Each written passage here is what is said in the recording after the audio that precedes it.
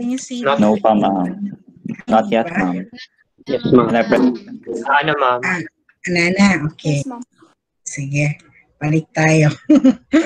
So if you give her flowers, then she will smile. You give her flowers, so she will smile. To say our P here is, you give her flowers. Then our Q, she will smile.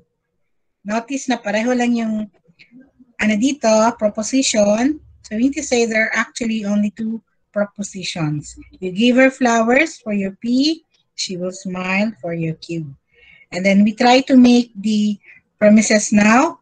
So in this argument, you have if you give her flowers, so we have if you give her flowers, then she will smile. So you have Q. And although there is no end there, that means to say there is another premise here, which is, and you give her flowers, so the conclusion would be, so she will smile. And Q, she will smile. The conclusion is Q. So we are to investigate the truth table for this one. P implies Q and P, so it should be, and P implies this one, Q implies Q. So meaning to say, if we come up with a tautology for this, the truth table of this one, then our argument is valid. Otherwise, it is not valid. Okay? So, again, let us try to take a look at your truth table. We have this. So, P implies Q and P implies Q. Meaning to say this will be our statement. Itong buong to, no?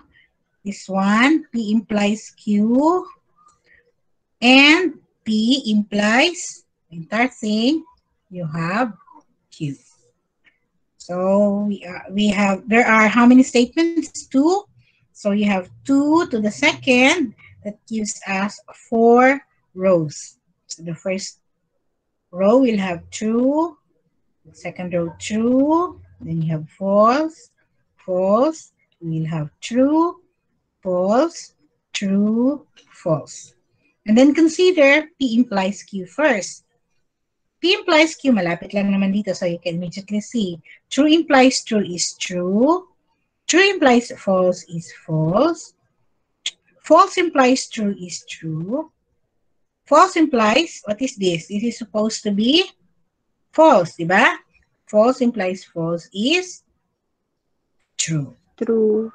Yes. Now, this one, the result of this, you combine with P. Medyo malayo na yung P, so let us try to write down our P. Our P is true, true, false, false. So that true and true will give us true. False and true will give us false. True and false will give us false. True and false will give us false. Now, this one, ang result nito, because this is the result of P implies Q and P, you combine with this one, Q, meaning to say you take into consideration what is the implication.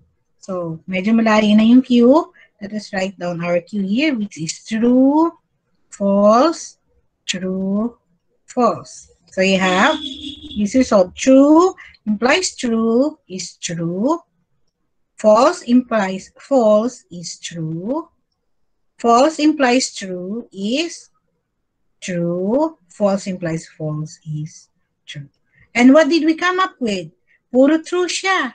So meaning to say, Tautology. Tautology, It's a ma'am. tautology. Tautology. Yeah. So pag tautology, ano ibig sabihin? Valid yung Valid. argument. Okay, valid ang argument. Okay? So let's have another example. Test the validity of the following argument. If you are an engineer, then you are intelligent. You are intelligent and beautiful. Therefore, if you are beautiful, then you are an engineer. Medyo ilang sentences na yan? Ilang ano na, proposition?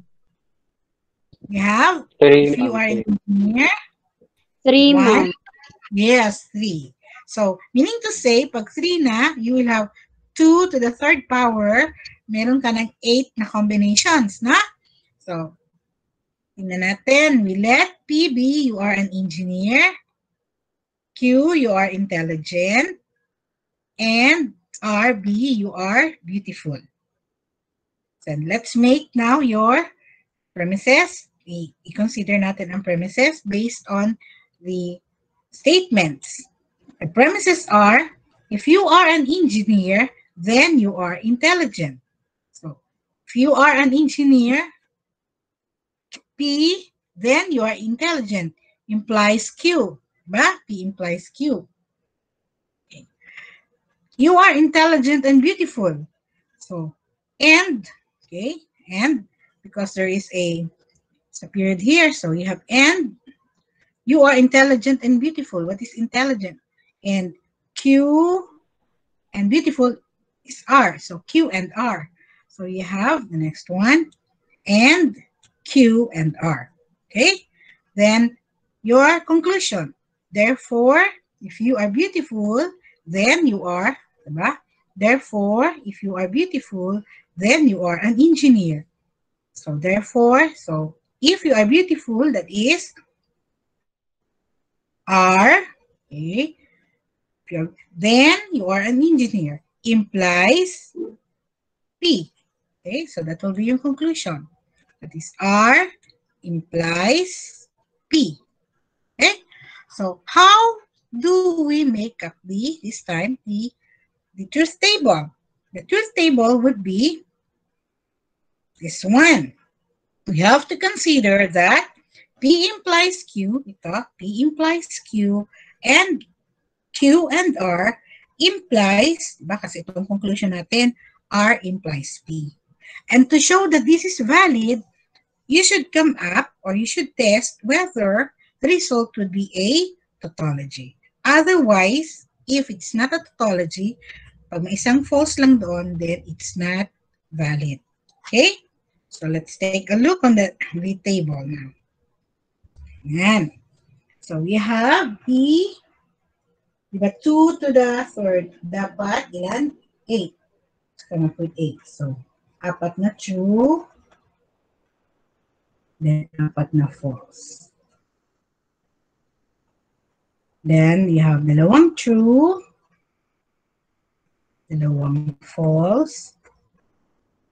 Dalawang false. Then, we'll have true, false, true, false, true, false, true, false. Okay? Then P implies Q. Malapit lang naman. So, you can immediately answer. P implies Q is true implies true. By the way, etong dapat nating i-answer the entire the entire argument. No? P implies Q and Q implies R implies P. So, ito. Itong to. So, P implies Q, that's true implies true is true. True implies true is true. True implies false is false. True implies false is false. False implies true is true. False implies true is true. False implies false is true. False implies false is true. Okay? And then, ito muna yung sagutin natin. Okay naman ang true and ang Q and R, di ba? True and true should give us true. Katabi kasi siya. True and false should give us false. False and true should give us false. False and false is false. True and true is true. True and false is false. False and true is false. And you have false and false is also false. So, meron na tayong answer dito. So, kaya kailangan natin ng and. So, true and true will give us true. True and false is false. False and false is false. False and false is false. True and true is true. True and false is false. True and false is again false. True and false is false. Remember that the result of this one, okay, you should take the implication with whatever is the result of R implies P. Medyo malayo na yung R implies P. So, isulat na lang muna natin yung R natin. Our R is true, false, true, false, true, false, true, false. Our P is apat na true. You have 1, 2, 3, 4, then apat na false. And then let us take the implication. True implies true is true. False implies true is true. True implies true is true. False implies true is true. True implies false is false. False implies false is true. True implies false is false. False implies false is true. Now, the result of this, okay, so it's the result of this, and we try to take the implication with this one. That is true implies true is true. False implies true is true. False implies true is true. False implies true is true. True implies false is false. False implies true is true. False implies false is true. False implies true is true. Notice that it's not a tautology. Why is it not a tautology? Bakit? May false. Na ay Na false, ma'am. Yes. Na I false, ma'am. Kanina, Na I false. yes, na ay false. From here, where's my pen now? My pen, okay. From here, this one, and the result here, you actually have this one. This one is false. So this is not a tautology. Oops. Tautology. So not valid. So yung second argument natin is not actually valid. Okay? So those are the two examples. Then try to skip. Now just skip the annotations lang. Okay na yan.